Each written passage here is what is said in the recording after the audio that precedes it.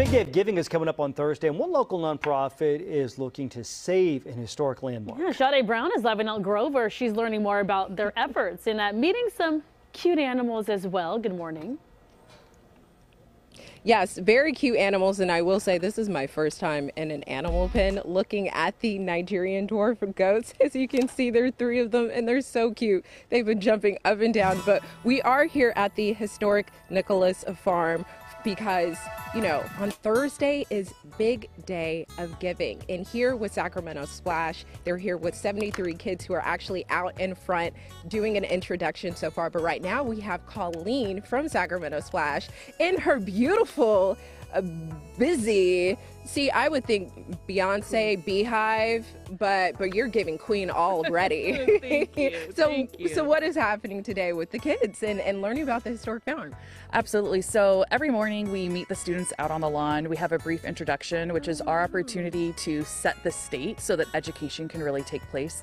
And for us at this time of the year, we're really gearing up for the Big Day of Giving because let's be honest, if we don't put our money where our mouth is, we can't create opportunities like this for students to learn and have opportunities to be successful. So what are they learning today? Sure. So as part of Sacramento Splash, Project AW stands for Agriculture, Water, Energy, and the Environment. And all of the student learning stations today revolve around one of those pillars in the agriculture industry. They'll be learning about seed dispersal, pollination, honeybee production, and doing some work, hands-on work in the garden. And they'll also be meeting the animals as well. Oh, yes, ma'am. Especially the donkey. Yes. Frosty's over there. He's always super excited when the kids come out. And then we've got Bam Bam, Poppy, and Boingo over here who they're stealing all my treats. I can see that. They are all on her.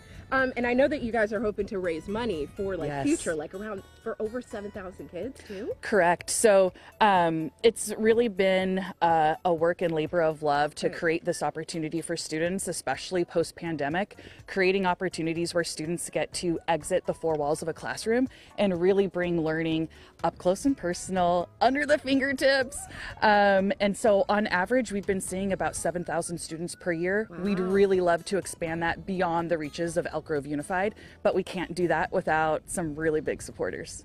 That is incredible. Okay, and we see some goats. Okay, again, this is my first time in an animal pen. And I have, you know, just taking a girl from San Francisco and putting her in an animal pen. This is a lot, but I am loving it. Okay, so I know that coming up we will see the kids interact with the animals and learn about, you know, milk production and all that good stuff, right?